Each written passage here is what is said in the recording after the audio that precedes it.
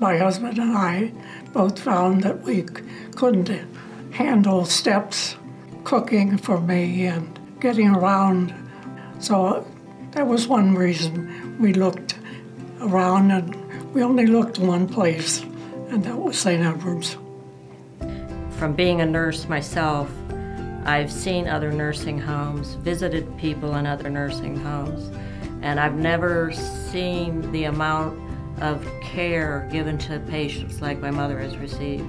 That's just my passion, to take care of the residents. I've been doing it for as long as I can remember, and I love to listen to their stories that they tell. You know, how they met, or their first date, their first child. It's just interesting hearing them talk, and I love it.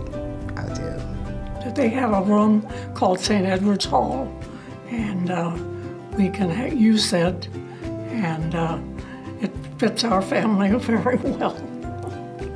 We had Christmas. We've had Christmas, we've had Easter. Baby shower. Yes. And so we've used it very well. Have friends, have the family in for family get-togethers, and it's just like home.